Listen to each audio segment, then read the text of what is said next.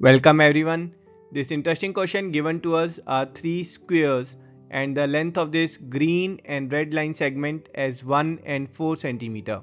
Exciting part is with this limited data we have to find the area of this purple square. Let's check this simple and elegant solution. Let's start by drawing a circle which is circumscribing the square ABCD.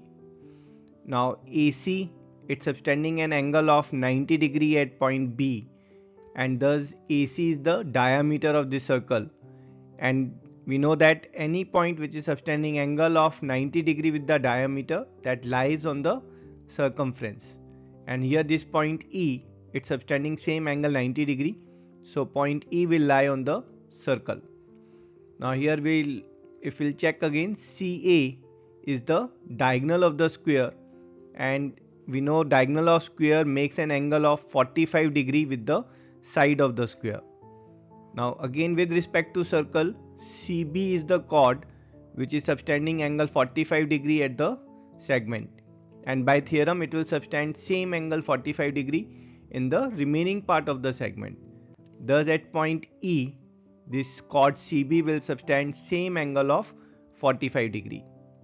Now if you look at this green triangle, in this green triangle, this angle here, that's 90 degree, and thus this green triangle is an isosceles right angle triangle, as this angle will also be 45 degree.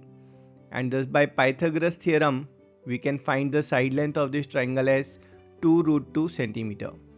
And thus the side length of this square is 1 plus 2 root 2 centimeter, and thus area will be 1 plus 2 root 2 whole square.